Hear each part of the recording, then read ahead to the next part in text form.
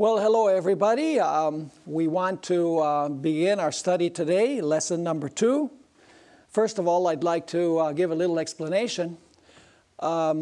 We did 24 lessons at our Anchor School of Theology, and now we have 27 more lessons that we want to do here in the studio. We didn't do the lessons in order at the Anchor School of Theology, so we are going to just do the lessons that were not done during the school. So the lesson that we're going to study today is number 2, the parable of the sower. And in the syllabus, it's found on page 13. I'd just like to mention that for those who are watching this program, I would highly recommend that you get a copy of the syllabus. We have a syllabus for this class that has 51 lessons on 51 parables and miracles and analogies and allegories that Jesus used. So if you get the syllabus, it'll be a lot better because you'll be able to follow along and fill in the blanks and get a lot more out of the class. So before we begin, we want to have a word of prayer, so I invite you to bow your heads with me as we pray. Father in heaven, we thank you for the privilege of being here today, and we ask that as we study this very important lesson on the parable of the sower, that your Spirit will be with us to guide our thoughts. And we thank you for hearing our prayer, for we ask it in Jesus' name. Amen. The first section of our syllabus is titled, The Field, the Sower, and the Soils. And so we want to decipher some of the symbols that we find in this parable of the sower. So let's begin at number 1. What is represented by the field in the parable of the sower? Well, the Bible tells us that the field represents the world. So in this parable, the field, where you have 4 different kinds of soils, represents the world. Number 2, who is the sower in the parable of the sower? Well, the sower, according to Matthew 13, verse 37, is the Son of Man. So the sower in the parable is Jesus. And then we have 4 kinds of soil in the field. What do these 4 kinds of soil represent in this parable? Well, we don't have to guess because Mark 4, verse 15 explains it. And these are they by the wayside. So it's speaking of one of the kinds of soil, the wayside soil. We'll come back to that later. And these are they by the wayside, where the word is sown, but when they have heard, Satan comes immediately, and that's an important word, so the seed doesn't even have a chance to begin the germination process. Satan comes immediately and takes away the word that was sown in their hearts. So you notice here that the seed that falls by the wayside is actually falling on the heart. So the other soils must also represent human hearts. So the soils are symbolic. Now let's take a look at what the seed represents. So we've noticed what the field represents. It's the world. The sower represents Jesus. And the soils represent 4 kinds of hearts. So let's take a look at the symbolism of the seed. What does the seed represent? Well, under number 1, subtitle, the seed, we find in Luke chapter 8 and verse 11 that the seed represents the Word of God. Now, in the immediate context, we're talking not generally about the entire Word of God, although what we find in this lesson is true of the entire Word of God, but specifically it's referring to the Word of Jesus in this particular parable. So let's notice number 2. Actually, let's read the note under number 1. We didn't read that. Ellen White explains in Christ's Object Lessons, page 33, that Jesus' parable teaching itself was the seed which the most precious truths of His grace were sown. So you'll notice here that Jesus' parable teaching is specifically the seed that is being spoken of here in this parable and in the other parables as well. Now let's go to number 2. 1 Peter 1:23 explains also the meaning of the seed. So let's take a look at 1 Peter chapter 1 and verse 23. It says there, being born again, not of corruptible seed, but of incorruptible, by the word of God, which liveth and abideth forever. So you'll notice here that the seed represents the word of God, because it says not of corruptible seed, but of incorruptible by the word of God. So the seed represents the word of God. Number 3, this is an interesting concept, and that is that the planting of the literal seed is actually symbolic of the planting of the spiritual seed, and both of these have power within themselves to reproduce. Notice what we find in Christ's Object Lessons, page 33. The same laws that govern earthly seed sowing govern the sowing of the seeds of truth. So what applies to literal seed sowing also applies to the sowing of the Word of God in human hearts. And we're going to add a few details to this. We're going to amplify it in the next few questions. Now, number 4, this is on page 14. Jesus frequently told parables as the events were occurring. Now, when Jesus told the parable of the sower, where was he? Christ's Object Lessons, page 34. Upon hillside and plain, both sowers and reapers were busy, the one casting seed and the other harvesting the early grain. So as Jesus told this parable, there were sowers out there sowing, and there were reapers that were reaping. So the people could actually see an illustration of the parable that Jesus was telling. And we're going to find that in most of the parables, Jesus is telling the parable as the events are occurring. Number 5, the life-giving power of God's Word can be discerned in the following statement in Christ's Object Lessons, page 38. This is such a powerful concept. In every command and in every promise of the Word of God is the power, the very life of God, by which the command may be fulfilled and the promise realized. He who by faith receives the word he who by faith receives the word is receiving the very life and character of God. So what this is telling us is, you plant a seed, and within the seed there is power for it to germinate and to grow and to bear fruit.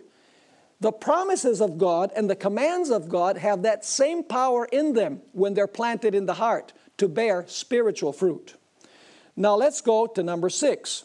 What happens when the ideas of men are planted in the heart instead of the Word of God? We find this statement in Christ's Object Lessons, page 40. Philosophical theories or literary essays, however brilliant, cannot satisfy the heart. And the reason why is because they're the words of men. They're not the words of God. Only the words of God can fully satisfy the heart, not the words of men. Let's go to number 7. The Word of God has power within itself to help us overcome sin. In other words, when God gives a promise, I can do all things through Christ who strengthens me. Within that promise is the power to accomplish what the promise says. It says there in Psalm 119, verse 11, Thy word have I hid in my heart, that I might not sin against thee. So when we hide the Word of God in our hearts, there is power in the Word to give us victory over sin. So the Word of God is very powerful, just like the literal seed is very powerful, because in the literal seed there is power to germinate and to grow and to bear fruit. Number 8. Through the prophet Isaiah, this is Isaiah 55, verse 11, God promises that as the seed bears fruit, and now I quote from Isaiah 55, verse 11, so shall my word that goeth out of my mouth be. It shall not return unto me void, but it shall accomplish that which I please, and it shall prosper in the thing whereto I sent it. So when God speaks His word accomplishes what the Word says. That's a very important concept. And so as you plant a literal seed, the literal seed accomplishes, because it has power in itself, what that seed was made for. Number 9, there is grave danger in setting aside the Word of God for, and now I quote, Christ's Object Lessons, page 41, when the Word of God is set aside, its power to restrain the evil passions of the natural heart is rejected. Men sow to the flesh, and of the flesh they reap corruption. So you'll notice that if the Word of God is not planted in the heart, then it cannot restrain the evil passions of the natural heart. And of course, we just read a few minutes ago, Psalm 119, verse 11, where we are told, thy word have I hid in my heart, that I might not sin against thee. So a great secret of the power to overcome sin is found in planting the Word of God in our hearts by letting it come through our eyes and through our ears.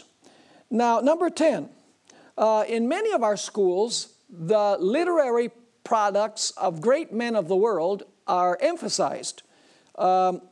Is this ideal, or should we focus more on the inspired writings? Well, Ellen White explains in Christ's Object Lessons, page 41, the following. In turning from God's Word to feed on the writings of uninspired men, the mind becomes dwarfed and cheapened. Wow, that's an incredible concept. That when you fill your mind with the writings of men that were not inspired, there's no power in that word. In other words, the word does not have power to accomplish that which is spoken. But with the Word of God, when it's planted, because it's inspired, because it has the Spirit, it is going to grow in our lives. So not only is it no problem to read the uninspired writings of men, but it actually dwarfs and cheapens the mind. Number 11, Ellen White explains the psychological process whereby the mind is dwarfed and cheapened.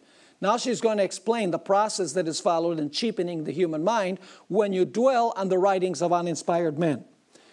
She quotes in Christ's Object Lessons, page 41, the understanding adapts itself to the comprehension of the things with which it is familiar. And in this devotion to finite things, it is weakened, its power is contracted, and after a time, it becomes unable to expand. Wow, what a concept.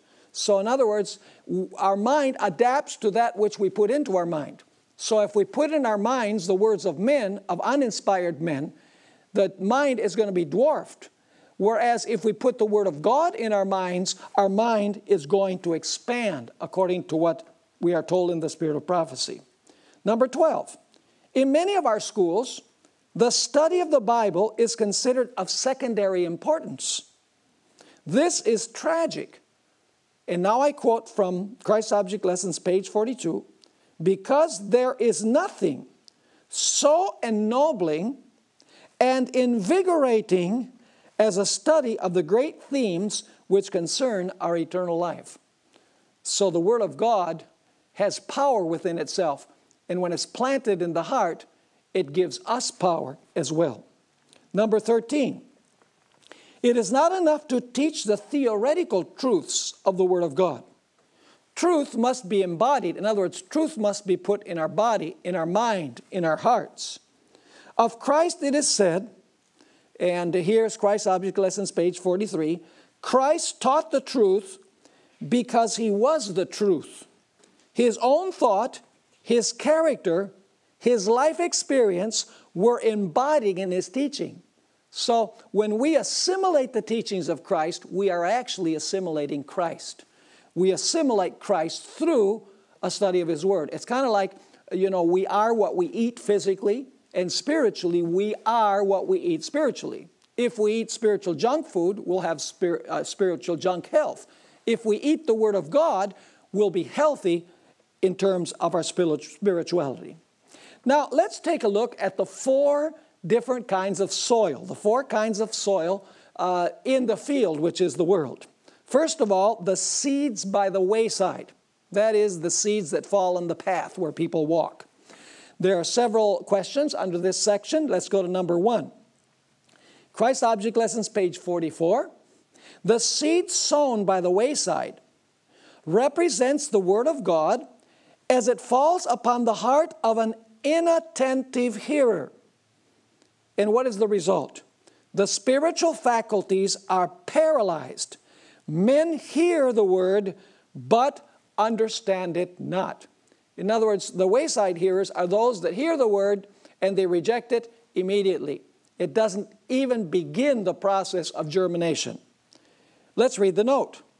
The wayside people represent those who have hearts of stone, where it is impossible for the seed of truth to penetrate. Number 2, the seeds by the wayside, according to the parable, are plucked by the birds. Now, what do the birds represent? The birds which pluck the seed away represent the devil. This is Luke 8, verse 12, who takes away the word out of their hearts, lest they should believe and be saved. So the minute that the word falls on the heart, Satan comes and he plucks away the seed, Satan and his angels. So the birds here represent the devil and his angels. And they take away the seed as soon as it falls so that it will not germinate and bear fruit in the life. Let's read the note. Concerning this, Ellen White wrote, as the birds are ready to catch up the seed from the wayside, so Satan is ready to catch away the seeds of divine truth from the soul. See, once again, the soil represents the soul or represents the heart. So she says, as the birds are ready to catch up the seed from the wayside, so Satan is ready to catch away the seeds of divine truth from the soul. Why does he do that? He fears that the word of God may awaken the careless and take effect upon the hardened heart. He's afraid that that hardened heart might become soft. So he says, let's pluck the seed as soon as it falls so that it doesn't even begin to germinate in the heart.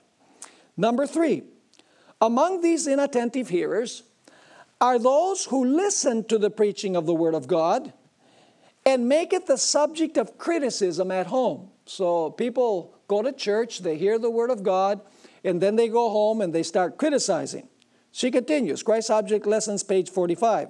They sit in judgment on the sermon as they would on the words of a lecturer or a political speaker. Often these things are spoken by parents in the hearing of their own children. Thus are destroyed respect for God's messengers and reverence for their message. What a powerful statement.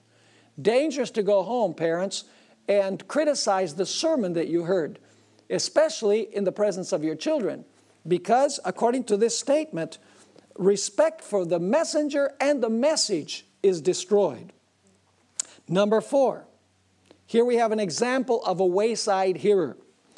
Among the wayside hearers was Felix, whom, after Paul had preached to him about righteousness, temperance, and judgment, said to him, now Felix says to Paul, go thy way for this time. When I have a convenient season, I will call thee. Acts 24:25.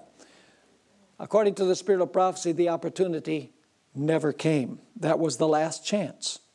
Number 5, also King Agrippa is represented by the wayside hearers. Among the wayside hearers was also King Agrippa. After the Apostle Paul preached a powerful sermon to Agrippa, we're told in Acts 26, 27, and 28 that the king replied, almost thou persuadest me to be a Christian. Almost saved is totally lost. Another group of individuals who are illustrated by the seed that fell by the wayside are the members of the Sanhedrin that stoned Stephen. We're told that after Stephen preached a powerful message, a powerful sermon, and now I quote from Acts 7, verse 54 and verse 57, that they gnashed on him with their teeth. In other words, they gritted their teeth, and they cried out with a loud voice and stopped their ears. In other words, they're covering their ears so they can't hear, and ran upon him with one accord. The seed of Stephen's sermon fell on the path and did not even begin to germinate, and obviously did not produce fruit. Number 7, in the end time we also have a group of wayside hearers. In 2 Thessalonians chapter 2 and verses 9 through 12, we are told that these wayside hearers did not love or believe the truth. This is number 7 on page 15. They did not love or believe the truth. And therefore God will send them a strong delusion that they might believe the lie.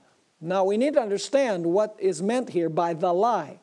This is not talking about them accepting different lies. It's talking about a specific lie. The context tells us that Satan is going to counterfeit the second coming of Christ. He's going to appear like Christ appeared when he was on the earth. And many people are going to be deceived as a result of that. That is the lie. Because they did not believe or love the truth, they will believe the lie of the counterfeit second coming of Christ. They will actually proclaim Satan to be the Christ. Very serious stuff. Now, let's notice what is represented by the seed in the stony places. The seed in the stony places. There are 2 problems with this kind of soil in the stony places. Luke 8, verse 6 explains that this soil lacked moisture. And by the way, moisture is a symbol of the Holy Spirit. So there's not much moisture in this soil. And then it has a second problem. According to Matthew chapter 13, verses 5 and 6, it tells us that the seed in the stony places, the soil had no depth of earth. In other words, it had a very small layer of good soil. So you combine low moisture with very little good soil, and as a result, when the sun comes up, the plant is scorched. We're in number 1 of page 16. So what happens is, because very little good soil and very little moisture, the result is that when the sun comes out, the plant is scorched. Number 2, in the people represented by this soil, Christ's Object Lessons, page 46, selfishness of the natural heart underlies the soil of good desires and aspirations. In other words, those represented by this soil, they have good aspirations, they have good desires. But self is underneath the little bit of good soil that they have in the heart. And of course, the roots of the plant cannot penetrate the rock, and therefore the plant eventually dies. Number 3, in Christ's Object Lessons, page 46, we find this statement: this class may be easily convinced and appear to be bright converts, but they have only a superficial religion. In other words, they have just a surface of good soil. Underneath is the rock of self. Now let's read the note. These are the people who have a form of godliness, but lack the power thereof. They are half-hearted Christians. They want to serve Christ and self simultaneously. They serve Christ with a divided heart. And Jesus himself said that no man can serve 2 masters. Ellen White wrote a very solemn statement. It's found in the Spalding-McGann collection, page 260. Half-hearted Christians are worse than infidels, for their deceptive words and non-committal position may lead many astray. The infidel shows his colors. Now, the secular person shows who he is. It's obvious to everyone. But then she continues, the lukewarm Christian deceives both parties. He is neither a good worldling nor a good Christian. Satan uses him to do a work that no one else can do. In other words, he deceives both the secular, that he's a good person, and he also deceives the righteous, that he is in good and regular standing. Number 4, Ellen White makes this awesome statement in Christ's Object Lessons, page 46, about the seed that falls in stony hearts. It is not because men receive the Word of God immediately, nor because they rejoice in it, that they fall away. Why do they fall away then? She continues, they do not consider what the Word of God requires of them. They do not bring it, that is the Word of God, face to face with all their habits of life and yield themselves fully to its control. So, people can immediately receive the Word and rejoice in the Word and fall away. They don't fall away because they immediately received the Word and they immediately rejoiced. In other words, the reason why is because they don't realize what the Word requires of them. And when the word contradicts habits in their lives, they say, I don't want that. Let's read the note. Most of the disciples of Jesus left their professions immediately to joyfully follow Jesus. However, before they did, they considered the cost. This is why Jesus told Judas, who, by the way, Jesus did not call Judas. Judas offered his services. This is why Jesus told Judas to count the cost before he decided to follow him. In Luke 9:58, Jesus told Judas, foxes have holes and birds of the air have nests, but the Son of Man has no place to lay his head. Judas chose to immediately follow Jesus, but he did not count the cost. The end result was suicide. Ananias and Sapphira also illustrate this category of soil. They tried to serve the Lord and serve mammon at the same time. Number 5, what is represented by the sun scorching the seed that is planted in shallow soil with low moisture? We find the answer in Matthew 13, verse 21. The scorching sun which withers the plant represents tribulation and persecution that arise because of the word. In other words, when people embrace the word, immediately you have family, you have friends that oppose you, you have persecution, and you have tribulations and problems in your lives. And those individuals who are represented by the stony hearts, they can't really tolerate tribulation and persecution. They thought that things were going to be easy. And when these problems come, they fall by the wayside. Let's read the note. Stony ground hearers are those who enthusiastically receive Christ in the good times. They expect that Christianity will spare them from trials and tribulations. While things go well, they appear to be good Christians. But when they are required to make a sacrifice for what they believe, they fall away. In Matthew 10, 34 to 39, Jesus warned that following him involved great sacrifices, yet in the end, the dividends would be eternal. So we might have trials and tribulations in this life when the seed is planted in the heart. There might be opposition, but in the long run, we will have eternal life and much more than what we had in this life. Number 6 on page 17. This kind of soil represents those who rejoice for a season. Not permanently, but for a season. For they think that religion will free them from difficulty and trial. This is from Christ's Object Lessons. But when trials come, they faint beneath the fiery test of temptation. They cannot bear reproach for Christ's sake. When the Word of God points out some cherished sin or temptation, or requires self-denial or sacrifice, they are offended. It would cost them too much effort to make a radical change in their lives. So these are people who make only a half-hearted commitment to Jesus Christ. When the word comes, they say, the self-denial is too much, the sacrifice is too much, and it's going to cost me more than I can give. And so they fall by the wayside. Number 7, God cannot accept half a heart. In Christ's Object Lessons, page 48, we find the following statement. Christ asks for an unreserved consecration, for undivided service. Notice, unreserved and undivided.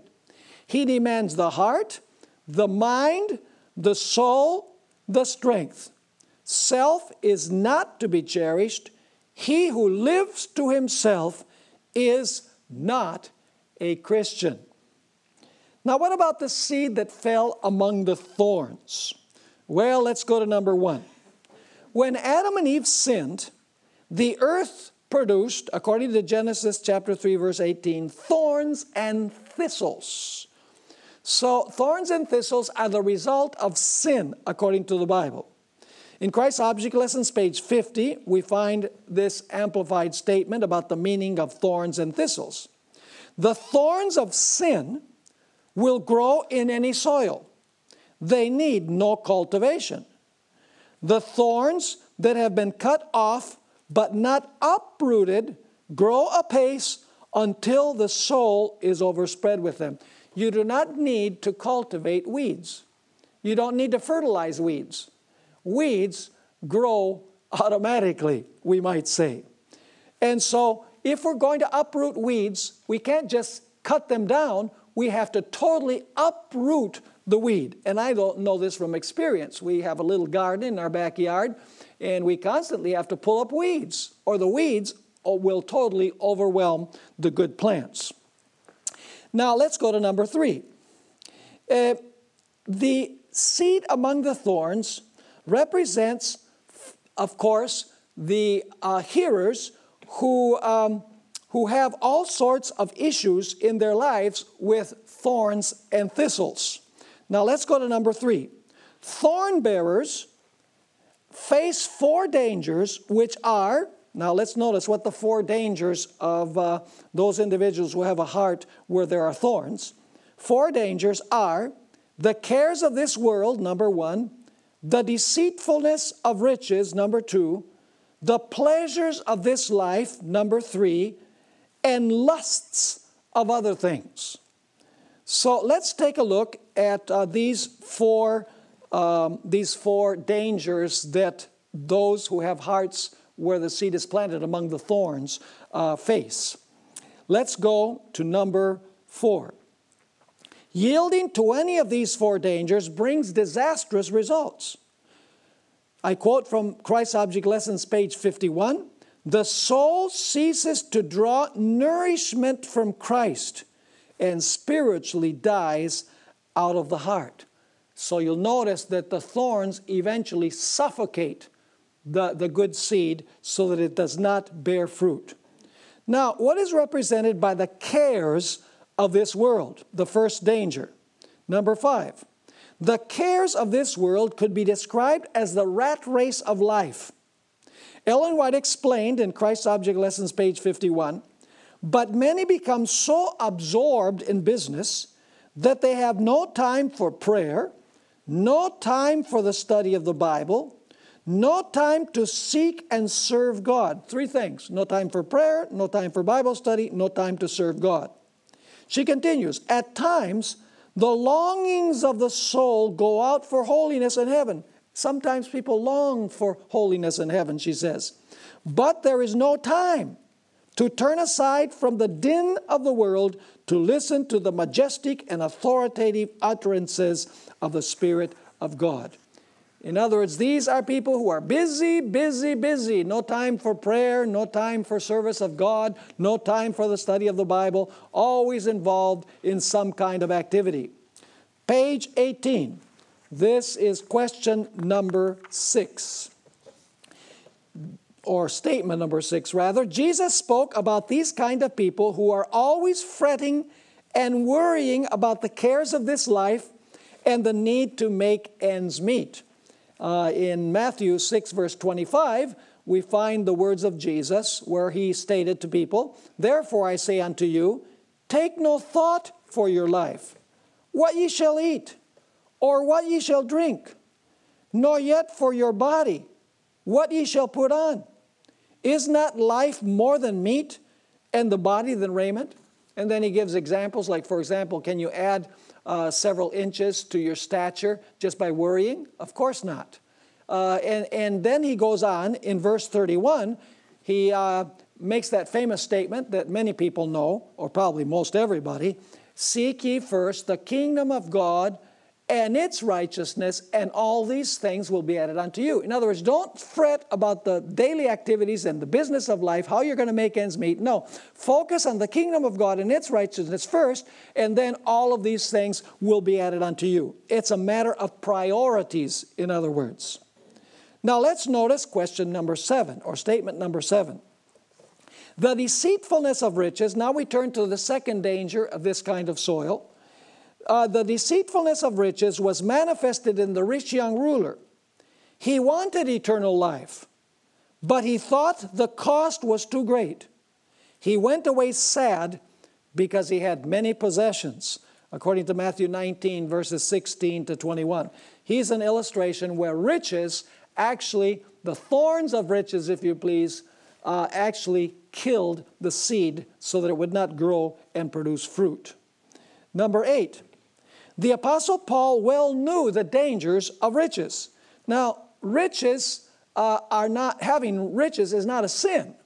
The sin is when you covet riches or when you love riches more than you love God and you hoard riches. Let's notice what the Apostle Paul had to say.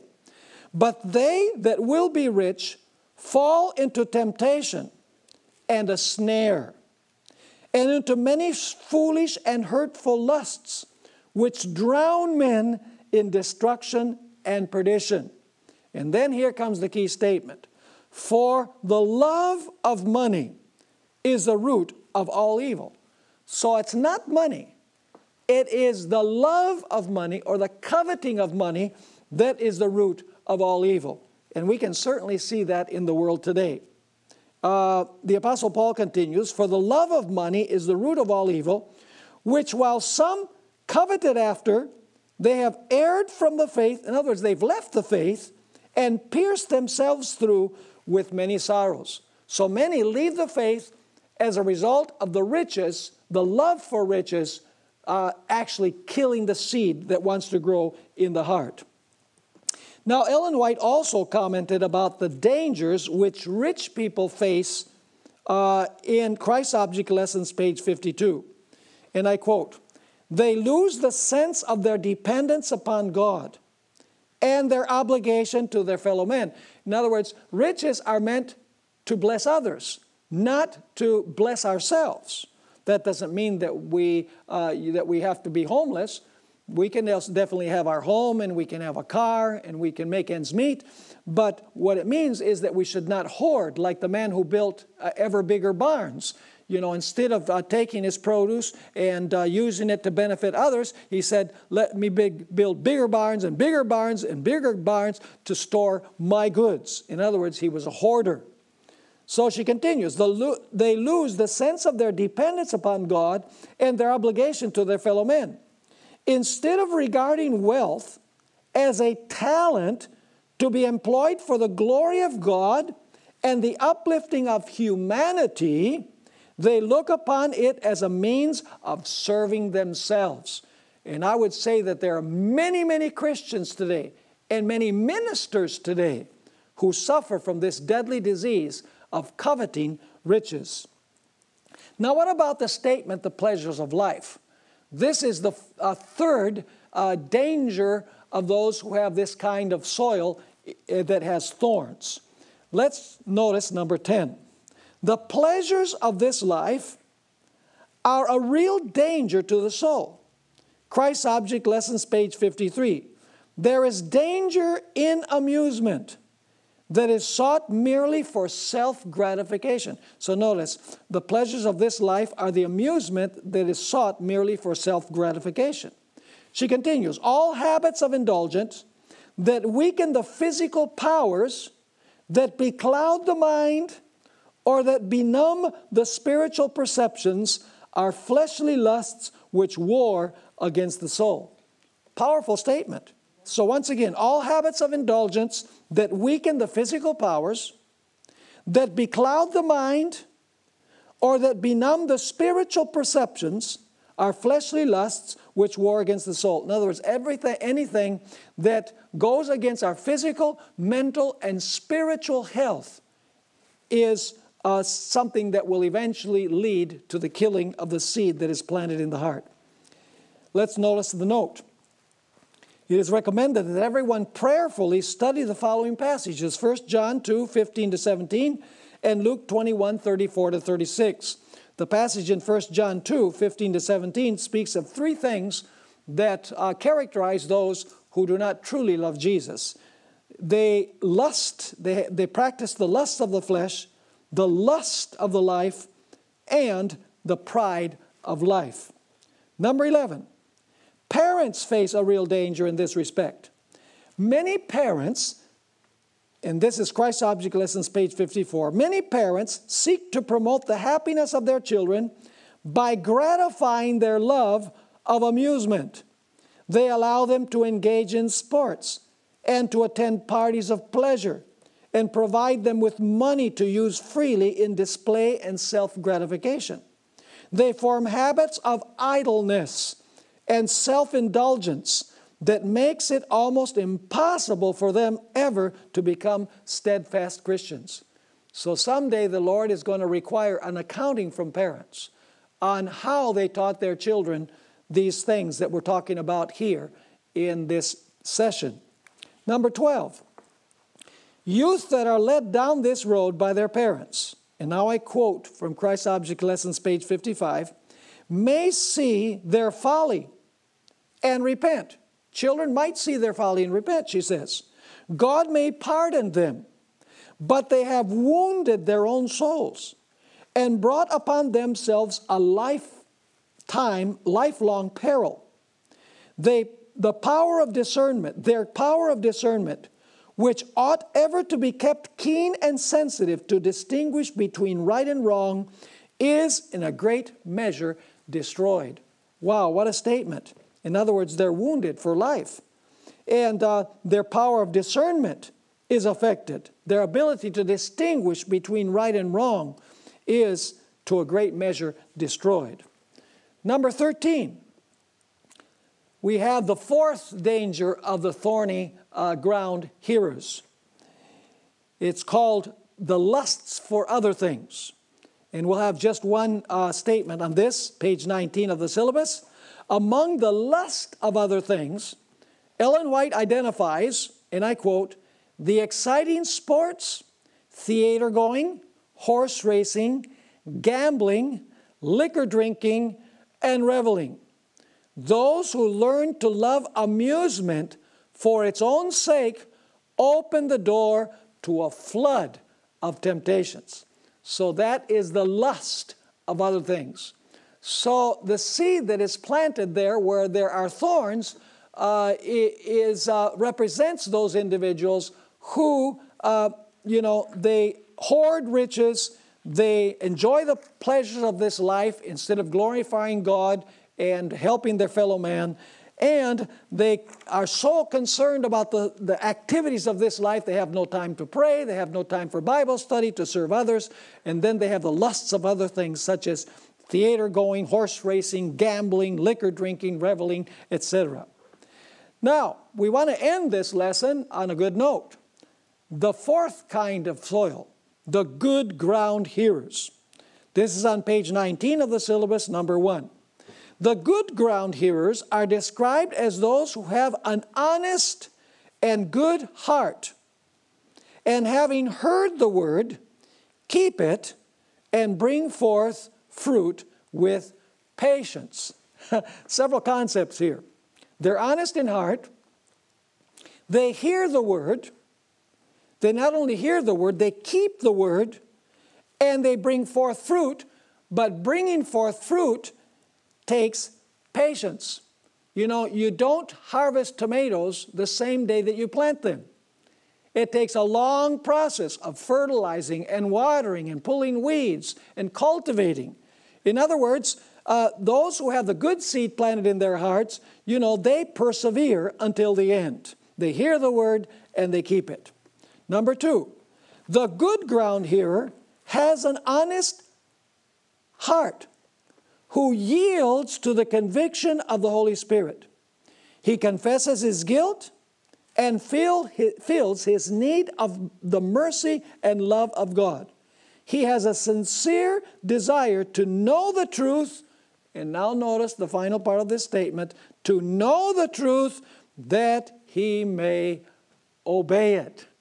So it's not the hearers only, it is the doers according to this. Now, there's an individual who is characterized by this kind of soil, the good soil. His name was Cornelius, a Roman centurion. When he and his friends visited the Apostle Peter, he said, "Now therefore, are we all here present before God to hear all things that are commanded thee of God?" In other words, we want to hear everything that God has commanded, and we are willing to obey everything that God commanded. Number 4, the angels are involved in the process of planting the seed and helping the seed grow. In Christ's Object Lessons, page 59, we find these words. To those who in humility of heart seek for divine guidance, angels of God draw near. The Holy Spirit is given to open to them the rich treasures of the truth. Now, what is meant by the fruit? Number 5, Christ's Object Lessons, page 60. Those who, having heard the word, keep it, bring forth fruit in obedience. So notice, they hear the word, they keep the word, and this bears the fruit of obedience. The statement continues, the word of God received into the soul will be manifest in good fruit. So the fourth soil, the good soil, is that when the seed is planted, the individual, the seed of truth is planted in the heart, the individual actually obeys the word, and as a result, the word produces fruit. Number 6, the Apostle Paul encourages Christians to walk in the Spirit. This means that they have fruit of, and now you have the fruit of the Spirit in Galatians 5, 22 and 23. You have as a result love, joy, peace, gentleness, goodness, faith, meekness, and temperance. So when the seed of truth of God's word is planted in the heart, in its good soil, it produces the fruit of the Spirit. It gives you a life of love, joy, peace, gentleness, goodness, faith, meekness, and temperance. Number 7, we are told that the Word of God often comes in collision with man's hereditary and cultivated traits of character. So you'll see the Word of God sometimes is in conflict with our cultivated and our inherited traits of character. But then she explains what happens with the good ground hearer. But the good ground hearer, in receiving the word, accepts all its conditions and requirements. His habits, customs, and practices are brought into submission to God's word.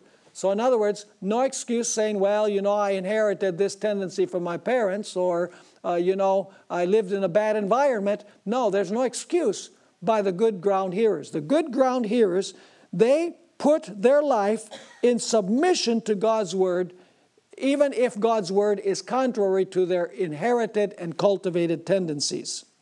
Number 8, Jesus made a beautiful promise in John 14, verse 23. This is his promise. If a man love me, he will keep my words. So notice, if we love Jesus, we're not only going to hear his word, we are going to keep his words. And then Jesus continues, and my Father will love him, and we will come unto him and make our abode with him. So in other words, the good ground hearers are the ones that love Jesus, and they keep the words of Jesus as a result. Now we're on page 20, page number 20, and we'll deal just for a moment with the book of Revelation. In the introduction to the book of Revelation and in the conclusion of the book of Revelation, we find an interesting formula. And you can read it in Revelation 1, verse 3, and Revelation chapter 22 and verse 7. It refers to the entire book. It says there that those who read, hear, and keep the words of the book have a special blessing pronounced upon them. So it's not enough to read. It's not enough to hear, which means to pay attention to what you're reading. It is necessary to keep the words of the book. And if we keep the words of the book, then we are good ground hearers. Now let's go to number 10. James warns us about being forgetful hearers of the word. This is in James 1, verses 22 to 24. He states, but be ye doers of the word, and not hearers only, deceiving your own selves. So when we're hearers of the word alone, but we're not doers of the word, we are deceiving our own selves. The statement continues, for if any be a hearer of the word, and not a doer, he is like unto a man beholding his natural face in a glass. For he beholdeth himself, and goeth his way, and straightway forgetteth what manner he was. In other words, this is a case of you going and looking in the mirror, and you see in your face defects in your face, you know, that needs to be washed and cleansed, and you simply leave, and you forget what the mirror told you. That's the characteristic of the person who hears the word of God and doesn't do it. You know, the word speaks to that person leaves, doesn't obey, doesn't clean his face, in other words, with the water, which would be a symbol of the Holy Spirit, and he forgets what his face was like. Now let's go to number 11. Fruit is not produced overnight. It is a long process which requires toil and patience. In Christ's Object Lessons, page 61, we find these words. The Christian is to wait with patience for the fruition in his life of the Word of God. And I once again repeat that you do not harvest the same day that you plant.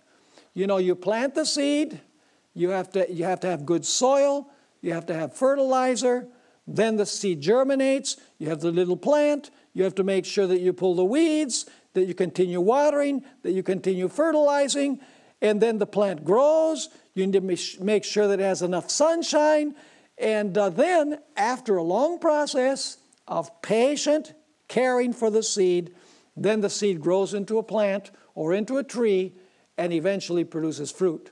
And this is what the Christian life is like. The Christian life is not many times easy. It takes a lot of effort. It takes a lot of care. But in the end, all of the care is worth it, because in this way, the life will produce the fruit of the Holy Spirit. Now, the good news is that the soil of the human heart can be changed. Some person might say, well, you know, my heart is like the wayside. You know, that's the way I was born, so I can't change that fact. Or other people might say, well, you know, I got a stony heart, and that's the way it has to be. Or, you know, I have a heart where you have all of these thorns that want to take over the seed. I can't help it. That's the kind of heart that I received. No, that's not the way it works. The Bible tells us that we can change through the power of the Holy Spirit the soil of our heart. We're not stuck with the heart that we have. It can be changed. Let's notice number 1 under page 20, under the subtitle, The Soil of the Heart Can Be Changed. This is a beautiful promise that the Lord makes in Ezekiel chapter 36 and verses 26 and 27. See, God is the great cardiologist, spiritual cardiologist. You know, God does not do bypass surgery. God does not do changes of valves. God doesn't put pacemakers in our heart. God actually does only one kind of surgery, and that kind of surgery is heart transplants. He will only take out a whole old stony heart, or a heart that has thorns, or a heart that is in the stony places, and He will place in a good heart that can bear fruit. Notice Ezekiel chapter 36 and verses 26 and 27. Beautiful promise. A new heart also will I give you, and a new spirit will I put within you. Notice God says, I'm going to give you a new heart. Not repair the old heart, but give you a new heart and a new spirit. And then the prophet continues saying, under inspiration, God is speaking, and I will take away the stony heart out of your flesh, and I will give you a heart of flesh. And I will put my spirit within you, and cause you to walk in my statutes, and ye shall keep my judgments to do them. Notice, doing is the fruit. But in order to do, God must give us a heart transplant. He must place the Holy Spirit within our hearts. I'd like to end by mentioning one individual whose heart was changed. There are many others in the Bible, but this is a striking example. You remember Saul of Tarsus.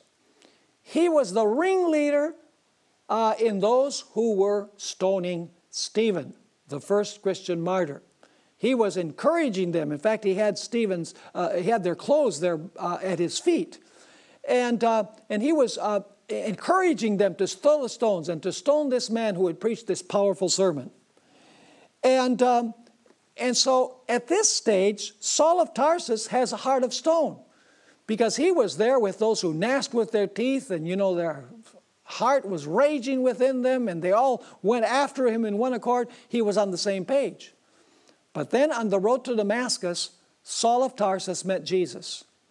And Jesus asked him, "Saul, Saul, why are you persecuting me?" And he answered Jesus, Who are you, so that I can know who I'm persecuting?" And Jesus answered, "I am Jesus of Nazareth, whom you are persecuting." And to make a long story short, Saul of Tarsus was converted on the road to Damascus. And he became the great champion of the gospel to the Gentiles. Who knows how many millions of individuals are going to be saved in the kingdom as a result of the ministry and the writings of the Apostle Paul. Yes, his heart was a hard heart. He was a Pharisee of Pharisees, circumcised the 8th day, concerning the law, blameless. But he later said, "I consider all of this rubbish in order to win Christ." So his heart became a good soil heart. And praise the Lord, someday he and Stephen are going to meet in the kingdom. That will be some encounter, because Stephen, when he was stoned, did not know that Saul of Tarsus was converted and would become the great champion to the Gentiles.